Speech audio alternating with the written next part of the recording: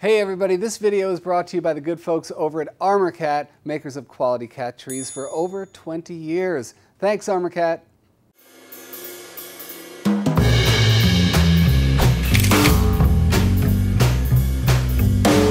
Well, hey everybody, Jackson Galaxy here, and man, do I get a lot of questions, and I love it. You know, I do love answering your questions. I think that educating about cats and their needs on a big scale is amazing. On a your scale is even more amazing because it's great to admit that all cats are individuals and they do things differently than every other cat does. Case in point, Daria and her cat Cesare.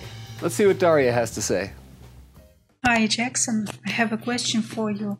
While my husband is out, our cat really likes to sit on his new chair, but he's a very furry boy, so I covered the chair with blanket, and everything was...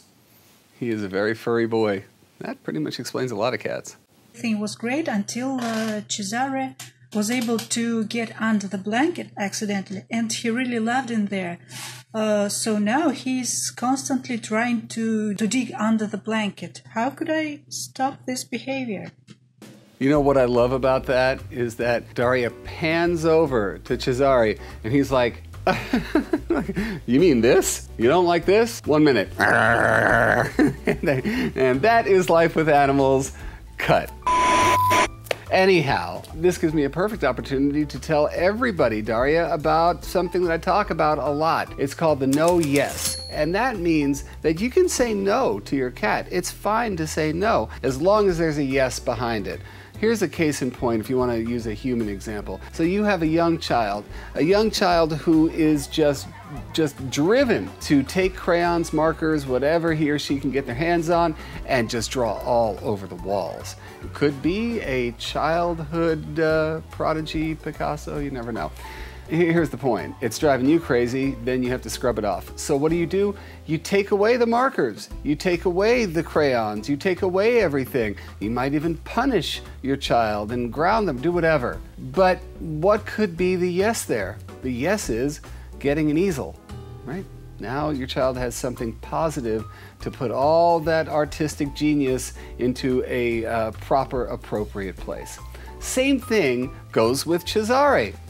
Bear with me. It's a stretch, but it works. Cesare has found this thing that gives him joy. He loves to scratch at this blanket on a chair. He loves to get underneath it. Maybe he loves to camp out under there. That's actually great. We've found something that Cesare loves. Unfortunately, it's your husband's chair. So we can say no to that chair. We can, and this is just a training device for the first couple of days or week or whatever, that you can, number one, put a placemat, a dinner placemat, and cover it with double-sided sticky tape like Sticky Paws, a product like that. And when nobody is on that chair, you put down that pad. Cesare jumps up, it's sticky, it's gross, he's like, I don't want to be here, he's gone. By the way, we're not putting the blanket on the chair. Remember that, Daria, no blanket on chair. Stickiness on chair. Or you can use a product like Scat, which is a compressed air canister with a little electric eye.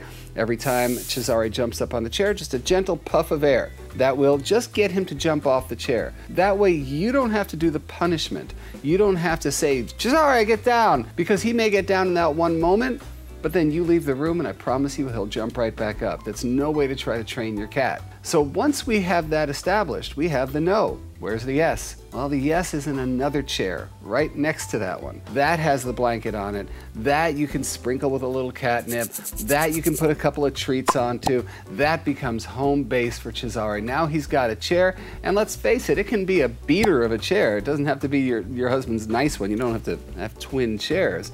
But now he has a place in this socially significant area, which your living room really is. He is also laying down scent by scratching on that blanket, letting you and your husband know, hey, this belongs to all of us. We are compadres in this living room because his scent is there. And we want to keep that mojo alive and well. by putting another chair next to your husband's chair. It gives us a yes. The blanket goes on that chair, he gets to scratch at it, he gets to hang out and go underneath it and be a happy Cesare, and you guys can all sit around and, you know, chill and watch some TV and everything. And Cesare's happy, your husband's happy, and I hope you're happy too. So Daria, that's the no yes. It's a very simple idea, but really it works for everybody, whether they're a human or cat, even a very furry boy like Cesare. And today's Cat Mojo Rockstar of the Week, man, this cat deserved it in a big way. This is Leighton, and I'm not going to pretend I know how to pronounce it, so I'm just going to write it down here. And his person, similarly, is Matus, and I can't pronounce that either, so it's right there. But let's talk about Leighton and that amazing jump a tall building in a single bound brand of cat play. Wow! I mean, wow! That's fantastic. A round of applause for Leighton. Now, if your cat is a rock star, or if you have a question for me, then all you got to do is send it right here, jacksongalaxy.com/submit.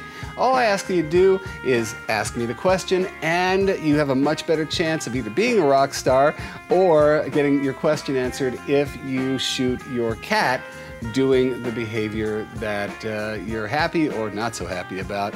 Either way, that really increases your chances. So bring it on, you guys. And thank you so much to Daria in Russia. And hopefully I helped you out there. All light, all love, and all mojo until the next time, you guys. Mwah! Stay furry.